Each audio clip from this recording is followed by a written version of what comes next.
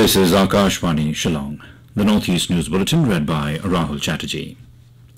Chief executive members of 10 autonomous councils from northeastern states yesterday met Union Home Minister Amit Shah in New Delhi and sought his intervention to resolve long-pending issue of the autonomous bodies in the region. The delegation, led by the chief executive member of Bodoland Territorial Region of Assam, Pramod Boro, submitted a memorandum to Shah requesting him to table and ensure passage of the constitutional 125th Amendment Bill 2019 in Parliament with necessary modifications at the earliest.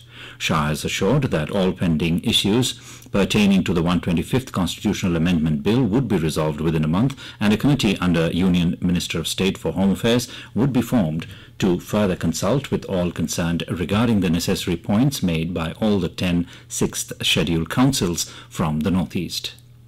The Union Home Minister also assured to resolve issues pending from the previous governments. Meanwhile, another meeting of the 10 councils will be held at Shillong in Meghalaya on August 10th.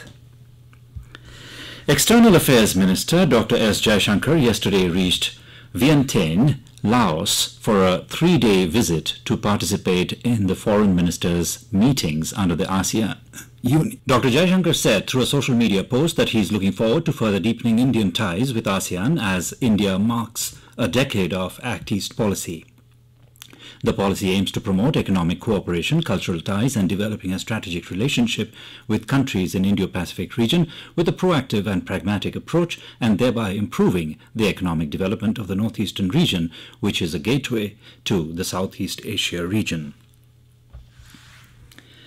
Sikkim Governor Laxman Prasad Acharya will address the budget session of the State Assembly, which will commence from the 5th of August. Sikkim Legislative Assembly Speaker Mingba Norbu Sherpa and Deputy Speaker Raj Kumari Thapa called on the Governor at Raj Bhavan in Gangtok yesterday and extended a formal invitation to the Governor to address the ensuing budget session of the State Assembly. The Governor graciously accepted the invitation and expressed that it will be his privilege to be a part of the legislative business of the State Assembly, which will eventually pave the way for progress and prosperity of the state. Information and Broadcasting Minister Akashvani Shillong yesterday inaugurated India's 500th community radio station through video conferencing in the presence of Minister of State for Information and Broadcasting Dr. L. Murugan and Chief Minister of Mizoram Laldu Homa. The station, Apna Radio 90.0 FM, is a station run by the Indian Institute of Mass Communication, ISOL. In his address, Vaishnav said the initiative will bring a substantive change in the lives of people in the coverage area of Apna Radio station. He stated that this launch is also a significant milestone in the government's policy of Act East. Manipur Chief Minister N. Biren Singh released benefits amounting to 1.23 crore rupees to about 495 beneficiaries under 4 projects taken up by the Department of Sericulture. The program was jointly organized by the Department of Sericulture and Building and Other Construction Workers Welfare Board at the Chief Minister's Secretariat yesterday.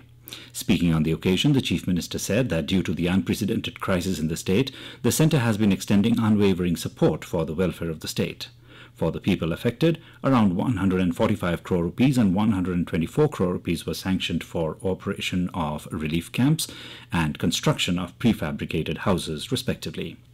A one-time financial assistance of 1,000 rupees each for the 4th phase, amounting to 23 crore rupees, has been released.